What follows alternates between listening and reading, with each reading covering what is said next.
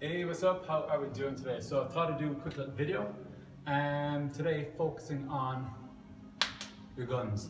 So I'm not someone that goes into the gym and does all these different bodybuilding exercises to build up my physique and stuff like that. I'm more about strength, conditioning, get my body moving in different ways. But I know a lot of people do like to add in, get their arms working, build up a bit of guns.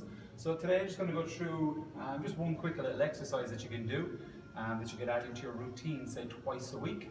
And what it is going to be a bit of a pyramid. So the idea of this as well is that you're going to focus on strength, you're going to focus on hypertrophy, and you're going to focus on building up the endurance through your biceps as well. So what you're going to do is you're going to set a weight that you can start off, you can do 12 reps.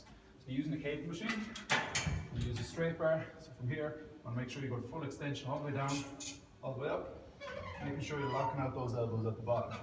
So you're going to start off, get through 12 reps. So once you finish your 12 reps, you drop it down.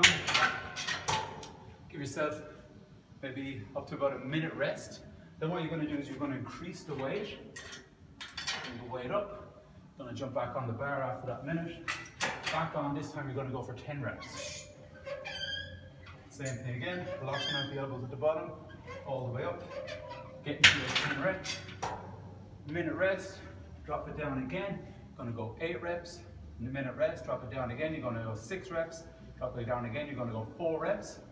Give yourself a minute rest. Come back up, and you're going to work your way back up to 4, 6, 8, 10, 12, all the way back up again. So you're going to, it's going to build up strength in your arms when you go those heavier sets.